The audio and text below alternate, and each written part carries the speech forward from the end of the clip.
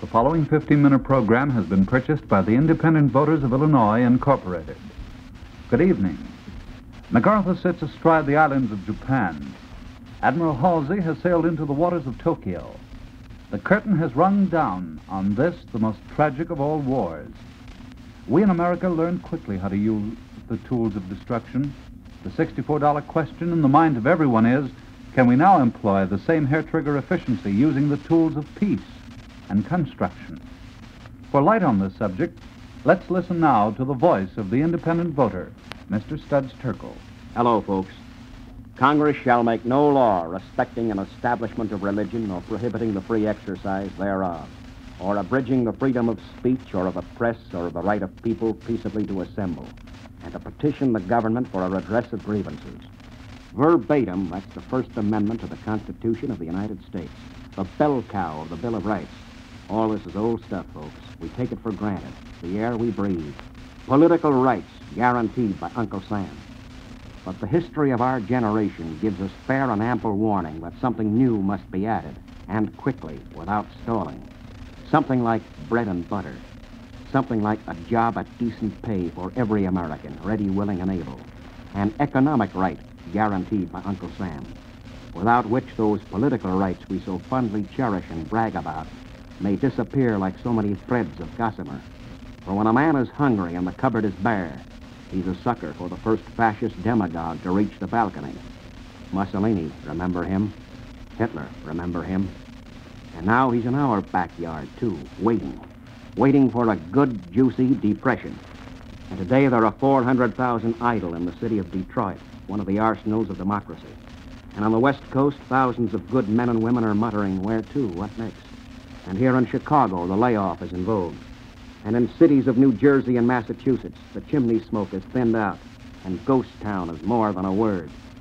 Yesterday, the President of the United States, in a 16,000-word message to the easygoing gentlemen in Congress assembled, outlined a program of action, 21 points, 21 stones forming the arch of prosperity, the keystone of which is the full employment bill, jobs for all, underwritten by Uncle Sam. 2 weeks ago, a Chicago businessman spoke his piece in Washington. He minced no words. He was for the immediate passage of the full employment bill. He gave reasons.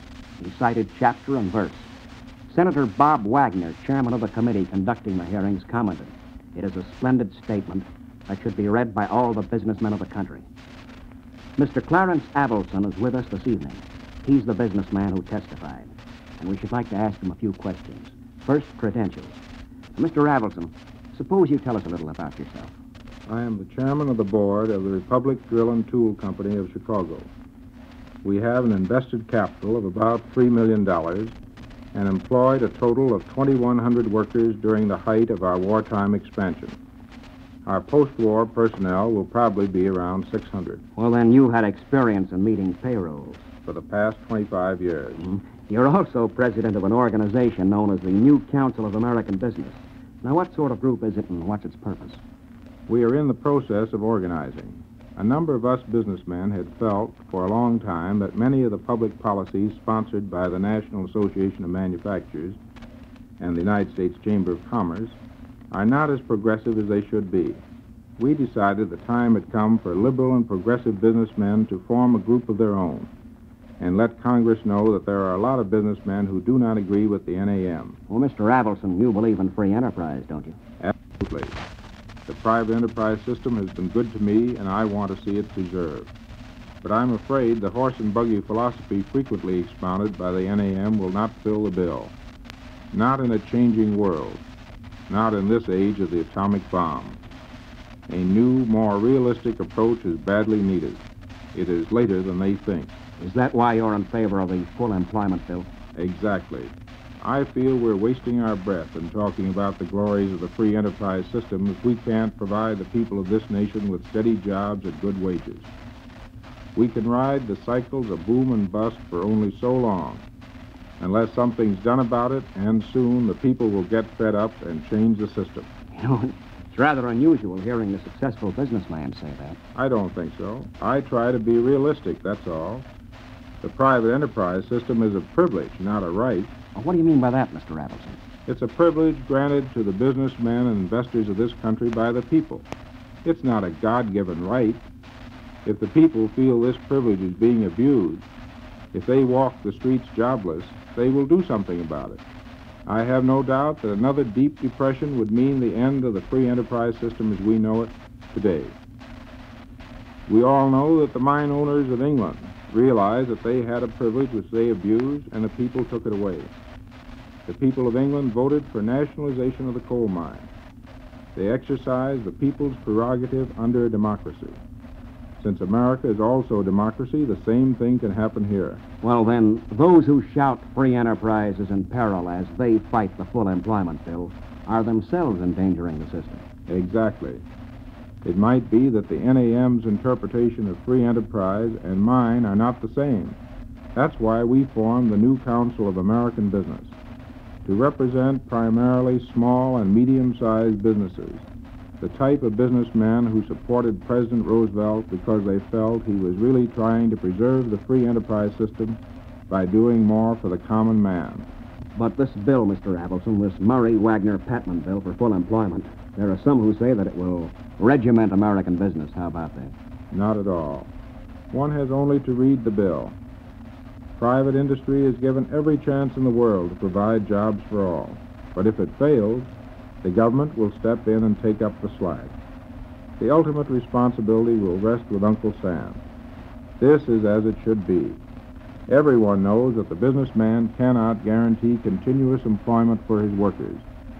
And if it's true that the right to a job is inherent in a free society, the ultimate responsibility must rest with that authority which is subject to the will of all of us, namely the government of the United States. Mm-hmm. Well, you speak of the right to work, the right to a job at decent pay as an inherent right. Just what do you mean, Mr. Avildsen? Well, we know that all Americans regard our political rights of free speech and free press as inalienable. Yet they are meaningless freedoms unless a man is able to support himself and his family, to have those basic necessities of food, shelter, clothing, and medical care, and a reasonable amount of leisure.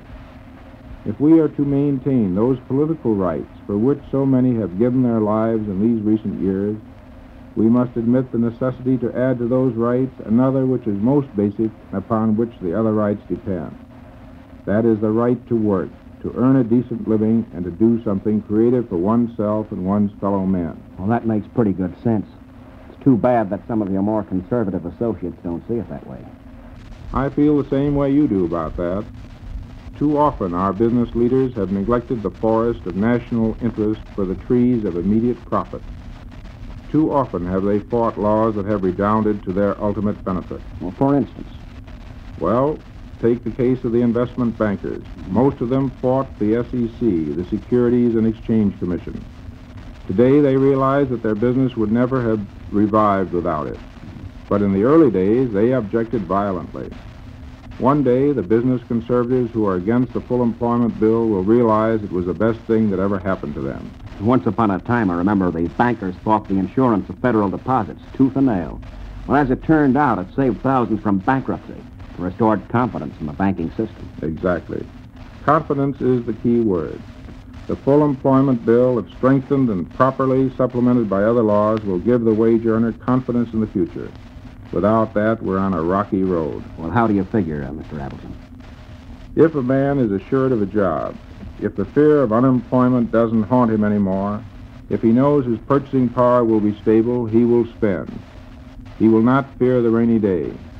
It is the purchasing power of the wage earner that makes the wheels of our economy go round, not what the men in Wall Street or LaSalle Street say or think. Mm-hmm. Well, specifically, how will the full employment bill, say, affect your business? My plant makes tools which are sold to auto manufacturers. If Joe Dokes is assured of a reasonably steady job, he will buy that family car he's dreamed about so long, and then everybody gains. But if Joe is without a job or lives in fear of the pink slip, he will hold on tight to whatever savings he has. He will not buy the car. The auto manufacturer will not buy my tools. All of us will be left holding the bag. Then, in the long run, it boils down to a matter of self-interest. Absolutely. The self-interest of all of us, businessmen, working men, farmers, consumers, are interdependent. The full employment bill will help us all, and that is why I hope Congress will pass the law without delay. Well, Mr. Avildsen, you spoke of other measures that must be passed by Congress in addition to this bill. You mean the bill alone won't turn the trick? No, it merely shows us the way. The full employment bill, as it now stands, is far from perfect. There is room for a lot of improvement. But its basic concept of government assurance of jobs for all must be followed through. In the President's message to Congress, he advocated uniform unemployment insurance, $25 a week for 26 weeks. I agree most heartily. In this critical reconversion period, the purchasing power of the wage earner must be maintained. Mm-hmm. I notice, though, that Congressman Doughton of North Carolina says this measure will encourage loafing. I do not agree with him. A maximum payment of $25 a week for 26 weeks, provided the man is idle through no fault of his own, will not encourage loafing. It's strange indeed that those voices who cry, leave business alone and we shall have prosperity and a rising standard of living, consider $25 dangerously high. Well, of course, it might be that Congressman Doughton and certain of his colleagues from the South are thinking in terms of the pre-war pay of sharecroppers, and that certain of his colleagues from the North are perhaps thinking that a lower unemployment insurance figure might induce workers to accept jobs at any pay the employer sees fit to give. That brings us to another bill that should be passed. That is the law raising the wage standards from a 40-cent minimum to a minimum of 65 cents per hour. I believe it's sponsored by Senator Pepper. Mm-hmm.